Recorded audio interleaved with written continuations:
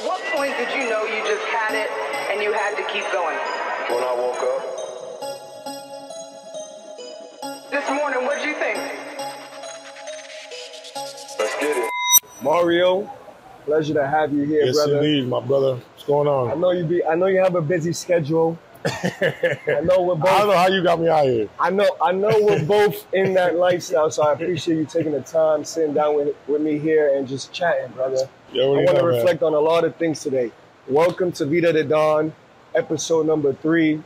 A lot of you guys may not know him or may know him. He goes by the name of Mario Duran, the heavy hitter. He has built up his catalog to the extreme in the city of Miami. Congratulations, brother. I appreciate it. You were actually one of the first people to give me one of my biggest opportunities out here. For you guys who don't know, Mario was the one who connected me with El Santo, in which a resident there, 2 of the hottest parties. You feel me? Like, yeah. Back-to-back sets. We got it on Smash. So thank you for that, brother. Yeah. I wanna jump in and I wanna discuss what was life for you before DJing. What was your childhood like? So prior to the DJing, like, let's chat about that. So first and foremost, I'm from Panama. So I came from, I'm from Panama, Colón. Colón is being the hood of Panama. Snap. I'm sure you know how it is in DR, you got it. But yeah, it's like pretty much like the worst place you can live in Panama, Wow. So I was 9 when I came here. I came here with my family. We basically we came here, it was one of those situations that we came here thinking, oh, let's just find a better life in when it comes to just everything. Because I know Miami. You came to Miami first. I lived in not Miami. I lived in Hollywood. Oh. Hollywood, yeah. Okay. Hollywood. And Broward. Broward. Yeah. I was raised in Broward pretty much, so I have I moved to Miami like 5 years ago. Oh wow. Yeah. So wow. I basically came to the US. We got a spot, and I went to middle school. I was in the 4th grade. And then we were just here, and it was just one of those things that, we came here. I had no knowledge of anything. I didn't speak English, so we just came here because my parents wanted to come here, and we came here, and that was that. Okay. So and when was DJing introduced to you? Around what age? I was probably, I think it was 18, 19. I remember I was a senior in high school, and so my family, my mom, my dad, we all grew up like Christians. We were all Christians, Oh, same here. Yeah. So we were going to church. My dad was very musically influenced. So he likes playing the drums. He liked playing the piano, the trumpet, all that stuff. Yeah. So basically, my music background comes from my dad. Nice. Because he was so in tune with music. That's beautiful. So he used to play the drums at church. So eventually, me watching, I started getting involved because I literally was going to church every Sunday with my parents, my family, and so I got involved in the church. When it came to the music side of things. Okay. As I got older, and I was in school, and I met one of my friends from back in the day. And he was DJing. He was doing house parties and little things like that. So me and him, we just became real cool. I was helping him, I was promoting him in a way. Back in the day, you had the business cards. You used to go around, and I used to just try to get him parties, Oh, so you were hustling. Yeah, but I was not in. I would never thought oh, I want to be a DJ. It was never in my radar. I actually wanted to be a pilot. That was pilot. Pilot, yeah. I wanted to fly. I found flying fascinating, So oh, wow, that's beautiful. Yo, you see, and this is why I love to do this, because there's a lot of people who think they know you, but they don't know this. They don't know this. Yeah, I wanted to fly. That was if I wasn't a DJ, I would have been a pilot. You guys heard it here first. And all right, so for someone who doesn't know you from a hole in the wall, what type of introduction would you like? Who is Mario Duran? Mario Duran, I basically, bro, listen, one thing I can tell you is the great thing about life is you never know where it's going to take you. You know what I'm saying? Like, I never thought that, growing up, you know, I was going to be this like DJ that like is doing all these things and everybody's going to like want to be around and want to book, you know, that kind of situation. So it's definitely a blessing. You know, I'm very grateful, very humbled. But basically, a title to you isn't really relevant. Yeah. Okay. Yeah, I mean, look, at the end of the day, I always felt like I had to make my own lane because, you know, growing up, you know, again, I wasn't the most popular kid. I wasn't the best, you know, dressed, the best anything, you know, and so I kind of had to make my own lane, you know, when it came to this whole music thing, you know, so. It's one of those things. For those people who don't know, you're associated with the heavy hitter DJs. Yeah. How did that come about? So, the heavy hitters is one of those things that I grew up, you know, DJing. I was listening to DJ Camilo. Okay. Camilo, shout out to Camilo. Shout out to Camilo, yeah, facts. Yeah. One of the best. Yeah. I used to listen to Camilo on Hot 97, and you know, he was always dropping a heavy hitter drop and whatnot. And so I found it to be like one of those things where I was like, oh shit, that's dope. Like, what is this heavy hitter thing? So I kind of looked into it, but I never like actually put like the effort to like want to get down with the heavy hitters or whatnot. So last year I had I want to say 2021. Oh, so it was 2021. Huh? 2022, especially 2021, was a big year for me. Like, you said 2021? 2021 was right a big year. Right after the pandemic? Right after the pandemic. Okay. It was a big year for me as far as like work. I started basically just getting booked everywhere and just really started moving, you know? And I felt like it was right to, you know, try to make that move to become a heavy hitter, you know? And I felt like, damn, like I can show these guys like, you know, I'm good. I'm good enough now. I'm in a good place to be part of, you know, be down with the crew. Right. And so I reached out to you know, Enough, Camilo, DJ Enough. That's my guy right there. Is it like a process? Do you need it's basically So basically, look. The number one thing to be a heavy hitter, you gotta be moving. You gotta run your city. Name gotta be ringing. You gotta be running your city. So whatever city you're from, you gotta be running that city. You gotta be everywhere. Everybody gotta know you. You gotta be a popular guy in that city, right?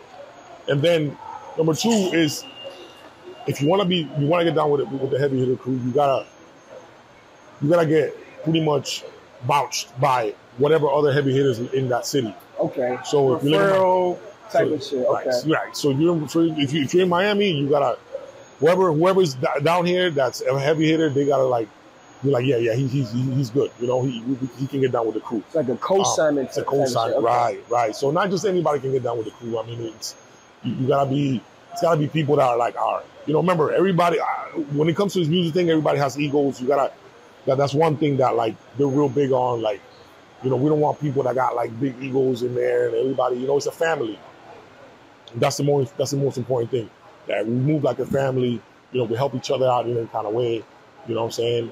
And that's the beauty of it. You know, I can honestly tell you, like, there's a lot of crews out there, but the heavy hitters is really like one of the most like. Salute to the heavy hitters. Salute to the heavy hitters. Heavy hitter DJs. It's a big movement. Like, these guys, there's guys all over the world. You know, it's international. It's not just New York, Miami. It's everywhere. And everybody's moving. Everybody's representing the crew. So that's good. So, you know? A little bit before 21, how was 2020 for you? How was the pandemic? Was that challenging? So the pandemic was very challenging. I'm listening. I wanna say that, like, it was a very difficult time for everyone. For sure. For everyone. Sure. I'm talking from just, I don't care what you did I don't care what you do for a living. Yeah. I don't care what you do. It was a difficult time because nobody knew when we were going to get back to work. Yeah. One thing an advice that I can give people is always make sure you save money because no one expected something like that to happen. Like that was very like a difficult time that like everybody was just kind of like, damn, like where are we going to get money from and what are we going to do? And luckily I saved some money. So when it came to my bills and you know, that whole situation and everything got paid off and everything was cool. Like it was, you know, I was able to ride out, but I was concerned because I was like, damn, like when are we gonna get back to work? We were stuck in the house. Right. It wasn't like, oh, we could just go out and for a drink or hang out. No, we were like stuck in the house. It was like serious, like real quarantine. You know, it was a difficult time. Little by little, you know, things started like opening up. We started doing like the underground parties in a way. I'll call it underground parties where we weren't supposed to open, but we. Miami was wild. Wow. Hey, when I tell you, that's when I came out here. Okay. So I came out here 2020. Okay, so to visit, and you saw, hey, there was parties all over it on the ground, and police were shutting everything down, and it was crazy. It was crazy to see, because there wasn't that many options. So that whatever was open, everybody was flocking to. It was like those places, and it was small spots, you know. Right. And we were literally getting shut down randomly at 2 in the morning, 1 in the morning. And that was like the luxury of it. You just never knew. Yeah. You feel me? Like, but I tell you what, I can tell you that was one of the best times. I can tell you that. It was one of the best times because, you know, people were so like, just like, it was so exclusive. Right. So I was blessed enough to like work in some of the exclusive spots, you know, that you know, at that time, and people were coming out, and you used to see like, there was tables that were getting booked for 5,000. Somebody's like, nah, I got 10,000 on it. It was crazy. It was crazy. And Mario, has it always been Mario Duran? No. Funny thing is, when I first started DJing, it was just a hobby. It wasn't nothing that I wanted to take. You know, it was nothing that I thought, oh, it was going to get me somewhere. Doing it for fun. I was doing it for fun. It was a hobby. It was just like, oh, this is whatever. I was making easy money like here and there, and I had my official first name was DJ Sucio. DJ Sucio came about. Sucio meaning dirty in translation. Right. So one thing, an advice for DJs that are coming up and starting, make sure that your DJ name is something that you're going to be able to hold forever. You know, because I started off as DJ Sucio, and then like, you know, I didn't think anything of it because, again, it was just a hobby. Right.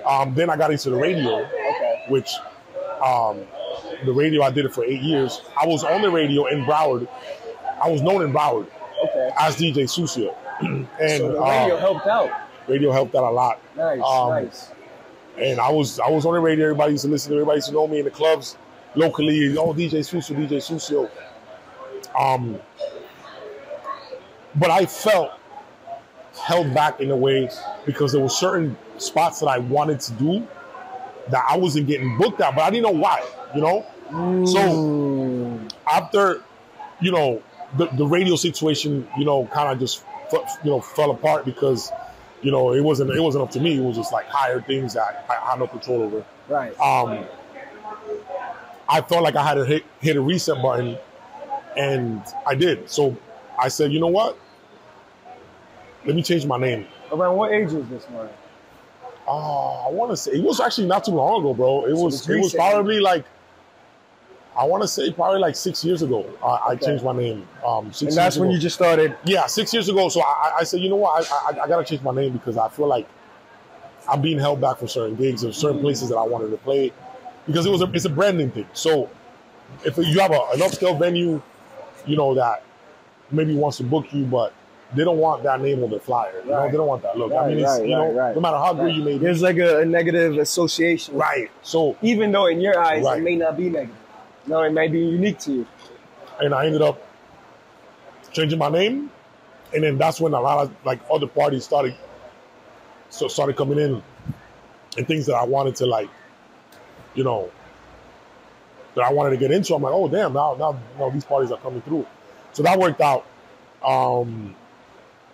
So yeah, the whole name changed. So I was DJ Sousa. That's a fun fact. That a lot of people don't know. A fun fact. How do you continue to find the fire, Mario? Like, what inspires you? How do you keep pushing, considering that you have so much time in this? Like, how do you find something what is it that keeps you pushing, keep you going? Yeah, I think music itself. I think music itself, like the way it evolves. Like yes, I feel like, you know, when you feel like, damn, like there's always something new that comes out that makes you want to be like, damn, I want to play this. I want to see how this sounds in the club. I want to see how the people vibe to it, how they react to it, you know, and it's also like just the people just being around, you know, the environment of seeing people having a good time and it's because you're playing and you're, you know, it's you providing that vibe, you know, because guess what? People go to the club and they go out because they just want to get away from their everyday problems. You know, they've been working all week and now they want to go out for a drink, and, you know, now you are the one that's providing that, like, that vibe that they can get away from, you know? So it's definitely like, that's probably one of the main reasons what keeps me going, you know? And, you know, it's interesting that you say that, because when people ask me, oh, why do you DJ? It's like, yo, I'm able to create an escape for the majority of people who come out. Right. You know what I'm saying? So it's like, people come out and I'm able to create a memory for these people who may know me or may not know me. And these people who keep coming back, let's say you have some regulars who always attend your shows or whatever. Each time it's a different experience. Yeah. That to us, we might not really be we might just take it like un relajo or joke. Right. But to people, it's like, oh, yo, I've really come out for you. Yeah. I you know, one thing I'm gonna say, I've been doing this for a long time, so I'm very like I can pick out talent from you know, like certain people. Like there's certain things that I look for, and I'm gonna say this: DjDonStylez, when I never heard him live in person. That's right. We were following each other on Instagram, and I'm always like open. I'm the type of. Oh, you're good. Just put it right there. My bad, people. So no, we're good. So I'm the type of person that, like, I always want to help out new talent. I want to get new faces in the game to start really, like, coming up, you know, because I'm already an OG. Like, I've been doing this for so long, and I'm already in a position that, like, I'm very secure. I'm very secure myself, you know. So I know some guys are very, like, insecure, like, oh, they don't want to put other people on. No, I want to put people on, because guess what? I can look back and say, oh yeah, look at this guy. He's touring the world, but guess who helped him on? You know, get on. You know what I'm saying? Right. So DjDonStylez was like one of those things where I seen him on Instagram, and I heard him a couple of times. Like, yeah, this kid sounds pretty good. I hit him up. Yo, do you want to come do a spot? You know, I need somebody to do this. I was like, and long story short, now he's moving. You know, and that's right. But guess what? It's only the beginning, because, you know, now he's gonna get that exposure, you know? Yes. And a lot of times there's talent, you know, hidden in certain places, but they're not getting that exposure, you know? So Morgan, I want to say thank you. Forever. Listen, I know, and one thing I noticed about DjDonStylez is that he was someone that was willing to learn, and humbly was always, it's always like, oh yeah, just listening. A lot of guys, just, you talk to them and they think they know everything, and but I feel like you have the right mindset when it comes to, you know, that's how I was, you know, like when I first started, I want to learn, and I'm still like that. I still want to learn, you know what I'm saying? I'm still looking to better myself and improve as a DJ, because we don't know everything, you know what I'm saying? So that's that. So keep doing what you're doing, and then that's, you'll get places. You'll get places. How do you find a balance? Like, what do you do to find a balance? Because I'm assuming, well, not assuming, I know for a fact, but you get parties thrown at you consistently. So how is it that you go from being a DJ to balancing your personal life? Because people think that, well, I'm from Boston originally, right? We had curfew 2 p.m. Shout out Boston. Shout out my city one time, you feel me? 2 a.m., it wasn't cutting it for me, though, you feel me? Out here, you don't know when the hell you're going to get home. You know, right. So, you know what I'm saying? So how do you keep that balance? So scheduling is very important. Scheduling, like scheduling. I would tell you, like, my schedule is like very like I wake up every day kind of like around the same time. Routine. It's a routine. I have a routine schedule. So every day I wake up around the same time. I know like what errands I have to run at what time. I take a mandatory nap at a certain time. A mandatory nap. Mandatory nap. So I know. So that gets me through the night. You know. Okay. Depending on what parties I have that night, sometimes I have 2, sometimes 1. But I have a nap that I take every day. I wake up at a certain time. I have a routine. So my schedule is very important. And then like when I go places, now like I have like a 2-hour set, 2.5-hour set. So I know like, okay, I'm going to get on at this time. I get off at this time. If I hang out and I choose to stay a lot longer, that's up to me. But my schedule kind of is very like down packed, you know. Sometimes if I have like other things I gotta do, then I say, okay, well today I gotta skip my nap because I gotta go to this like private event or this birthday party or whatever. So I just gotta, but scheduling is the most important thing when you have a lot of parties and you have a lot going on, you know. So Mario, who influences you in terms of like if you had to go and say these are the people who are like kind of put the not battery in your back, because you got to find that from within, right? Like you got to find that willingness from within. But is there anybody who you could like give your flowers to? Like I could give my flowers to you. Obviously, right. Is there anyone like you would give your flowers to? Yeah, definitely. So I want to say that number one, your dad. Okay, yeah. So number one, I'm far from the best DJ. So there's one thing about a lot of DJs is that so some people they put out, oh, I'm the best. Oh, I hate that sometimes. I'm this, I'm that. Look, let your work speak for itself. You know what I'm saying? Let your work speak. I'm not the type of person that I don't like praise. I don't like when people give me praises. It's great. It's cool. Like, oh, damn, feels good. But it's always a self. You feel like, damn, I'm doing what I gotta do. I'm moving. Your work shows for itself. You don't have to be posting, oh, I'm better than this guy. Oh, I do this. So I very humbly say that, hey, I'm not the best. And I don't want people to say, oh, he's the best. I don't want that title. That's too much pressure. Amen to that. I agree with you. I'm the same way. I don't. That's too much pressure. I got a lot to work on.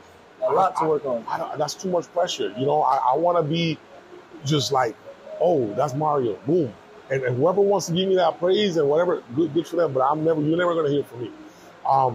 But there's definitely guys that I stick with. I have a very small circle. So one thing that's like that. Listen, one thing I can tell you is having a small circle is probably the number one thing you can do. Okay. You have a lot of acquaintances, you have a lot of people that like want to like whatever, but having a small circle is very very important. I want to say Don Hot, DjDonStylez, that's my dog. Shout out Don Hot. He's probably someone that I can say that we have like this. We feed off each other's, vibes. So we understand each other well. We know how to move. We know how to create relationships. I think it's very important. For DJs coming up, you gotta learn how to build relationships with people that are gonna get you places. So elevate you. You can't. You gotta stick with people. You gotta rub elbows with people that are gonna get you places. It's not just like, oh, I'm gonna just hang out with my homeboy of 20 years because he's my homeboy and whatever. Like, no. Yeah. You gotta run with people. You gotta rub elbows with people that are gonna get you places, because that's how you elevate yourself. You know what I'm saying? You could be a great DJ, but if you're still running around with the same little crew, the same little pack of guys that are not doing nothing or whatever, you gotta rub elbows with people that are going places. You know what I'm saying? And you feed off each other's energy. You know what I'm saying? Because let's say Don Hot, he has a lane that he's on. I'm on a different lane, but we are on the same path. You know what I'm saying? So shout out to him. And again, I have other DJs that I listen to and I look up to that are great. Of course. You know what I'm saying? On the radio side, on the club side. So, I mean, again, I want to inspire other people to just be great, you know. Right now, Miami is a city that's growing fast, and there's going to be a lot of opportunities for new guys that are coming up to grow and be great. So I really do feel like, you know, just stay humble, you know, stay humble, and all those things are going to come along. You know what I'm saying? Okay. So and we're almost wrapping up here, but who are you now compared to a few years ago, where maybe you thought, okay, yeah, I'm doing it right, but now you look back and you're like, nah. I mean, it's a different level. Like, yeah, what is it now that stands apart from who Mario Duran was back then? I think I'm definitely more mature. Okay. I wasn't. I mean, I don't want to say I was ever immature, but I'm more mature now. I think that the way I move, the way I look at things more on the business side than I did before. That's very important. That's very important. I look at things on the business side. Like, I don't. Like, it's not like, okay, I walk in the club and I'm no longer like looking at like, oh, how many people are in here? It's 1,000 people in here. I don't look at it like that, because it could be 1,000 people in there, but is there money in there? Amen to that. It's not about. I mean, I never used to look at things like that. Now, I look at it like, when I walk in, I'm looking at, okay, where is the money? Right. You know, where is the money? Like, who's spending what? Like, because guess what? You know, I want to make sure that we make money that night, you know, so we can keep that party going. And that's probably one of the things that when I was younger, I used to do parties that used to last 2 weeks, a month. And it's just, things weren't going nowhere. But now, my focus is making sure that, you know, we are focusing on money. You know what I'm saying? So if there's anything that I would say that would be different from before, is I'm more business minded. Your mindset. My mindset. It's more of a, like, we're running a business. You know, we're not running a hangout spot. Like, oh yeah, you hang out, you have a good time. That's part of it. But when you get to a certain level, it's like, all right, we're here like on the business vibe, you know? And we party, we hang out, but it's business. And thanks to you, honestly, being brought into El Santo, I got introduced to a whole new realm, bro. And I was like I've never seen, you know, I'm not gonna get too into it, but I've never been in an establishment where I have to go based on a certain thing, you know? It's like I'm able to do what I gotta do, but now I'm in these establishments where it's not like $200, $300, $400 that's being spent. It's a couple of thousands. Big bags. Big bag. You feel me? So it's like, you have to keep that in mind as a DJ. You have to see who's out there. You feel me? Cater to that person while still keeping that balance. So I never. So when I first started, it was one of those situations that I didn't look at. I mean, you're getting exposed to that. But what happens is, a lot of DJs, they stay in a circle of, you know, parties and things, and they're not looking to outgrow those things, because when I started, when I started, it was to what those places are their sales. So their sales are like, they're not great. People are not in there spending $5,000, $10,000, $20,000 on the table. Right. So they gotta pay you accordingly. Right. But if you're stepping out of that zone of like, okay, now I need to figure out how to get into these parties that are making more money, so I can get my bag up. You know, so yeah, a lot of these places that we work out, that I work out now, it's big money, you know, that's involved. You know, so with that also comes big money for me, because I can charge more. One hand washes the other. Exactly. Yeah. I can charge more. So it's definitely one of those things. But I mean, that's how it was. But I was working locally at certain spots, and then I got brought into the big leagues, as I would say. And that right there, it was a game changer, because one thing, it started at one place, then it was another, and it was another, and it was another, and now it's just like a chain effect. The big chain effect. Okay, So beautiful, Mario. Thanks again for taking the time. I have one more question for you. One quick shout out to Made in DR. Shout out Puff Jersey Deep, Lex Hitless. Thank you guys so much for allowing us to be here. Mario, any last words of encouragement for those who support you, those upcoming DJs? I know you sprinkled a little bit already. Yeah. But is there anything you would want to say, just to kind of influence or inspire people who might be moving on or moving to Miami, new here, new DJs? Anything that just comes to you immediately? Immediately, I would say, find someone that inspires you, and follow them, and follow their footsteps, and pick their brain. I think, and again, rub elbows with people that you want to. So if you want to be if you see that someone is at a certain level, then you got to rub elbows with those people. Okay. You know what I'm saying? And know, like, I'm not trying to step on nobody's toes, but I'm trying to learn how to get there. And remember, you gotta crawl before you run. A lot of guys, they come to Miami, or they come to a new city, or they just started doing this, and they think, bro, I've been doing this for years. So it's like, if you're young, if you're like in your early 20s, mid 20s, whatever. Mind you, I had a kid when I was 22. So for me, it was one of those things that, like, for me, it was one of those things that, like, I started, and bro, I was calling, I was doing little spots, and I didn't have the opportunity. Then I got the opportunity. But if you're still young, don't think like, oh, I'm never gonna get there. Like, it takes time. It takes a lot of Some people get there faster than others, but it takes time. But some people think, oh, they see you doing these big clubs and think, oh, I want to do that right now. No, it doesn't work like that. It takes time. You gotta build your relationships. You gotta rub elbows with those people that you wanna get involved with, and you wanna, oh damn, he's someone I wanna be that one day.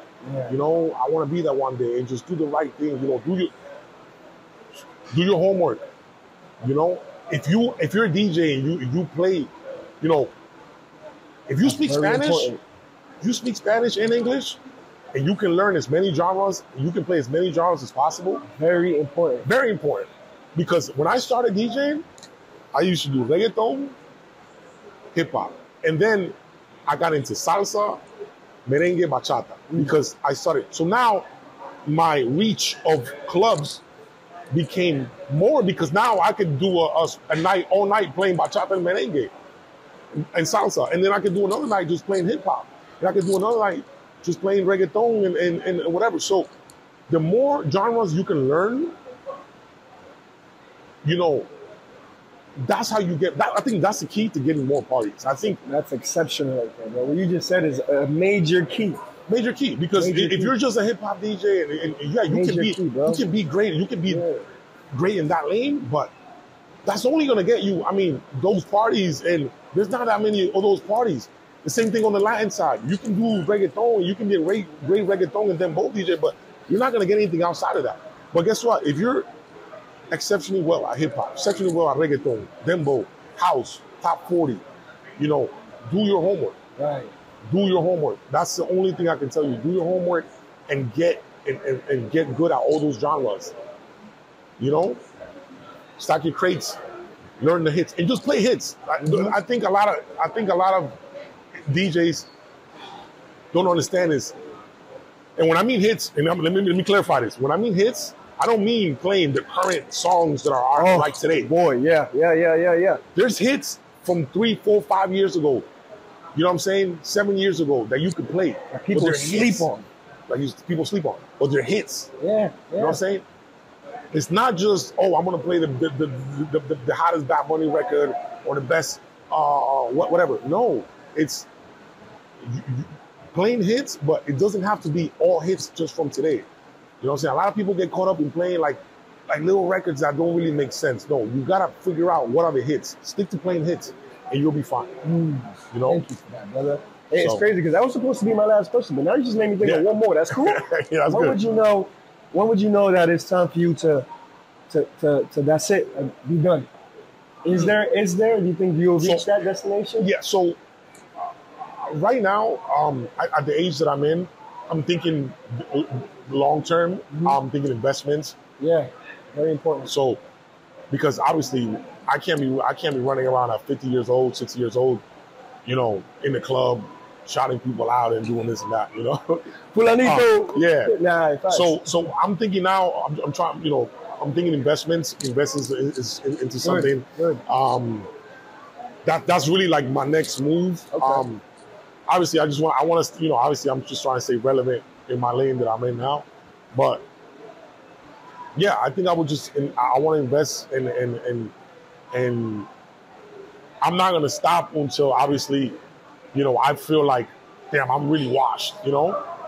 But to that, you have to know how to move with the wave. You got to move with the wave. What happens is a lot of like guys like that are older or getting older, they don't know how to adjust to the new wave.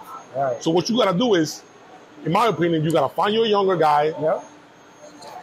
And you help them, they help you. Why? Because now you're looking at how they're moving and what's the new trend. Because just like TikTok came out and TikTok it's a trend that like everybody's on, you know? Everybody's on the TikTok trend. That's a fact. You know what I'm saying? That's a fact. And guess what? I look at there's certain songs that the younger generation likes that I may not be up on game with or whatever, but guess what? Yeah, I understand you. But now I set up a playlist and I got it there in case I gotta go Just that route. in case. I gotta go that route. Yeah. And that's another thing. Always be prepared for anything because you never know, bro, what route you gotta go. Like you never know. You gotta always be prepared. You might have a client in the club that may want this kind of vibe, but you gotta just have it. Just have that vibe.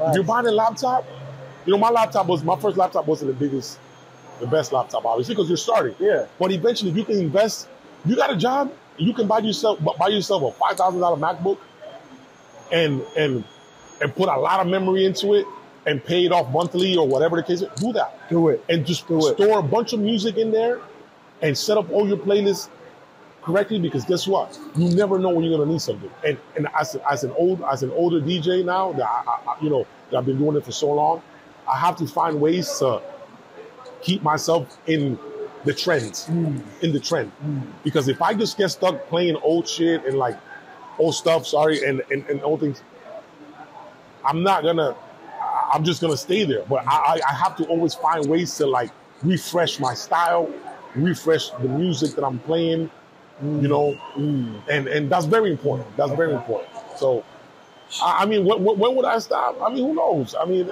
I don't really have a expiration date on when I will stop, I don't think I would. I mean, music is always gonna be my first love, you know, and I don't think I'm never like gonna stop loving it. But at some point, I'm gonna say, you know, I'm gonna take a step back, you know. Just not anytime soon. Not anytime soon. God not willing. Happening. We outside, baby. God willing. Mario Duran, the heavy hitter, DjDonStylez, VidaDeDon. Thank you guys so much. Yo, I appreciate VidaDeDon, man. That's it. Appreciate you, Mario. Brother. Thank you, brother. I'm good here, bro.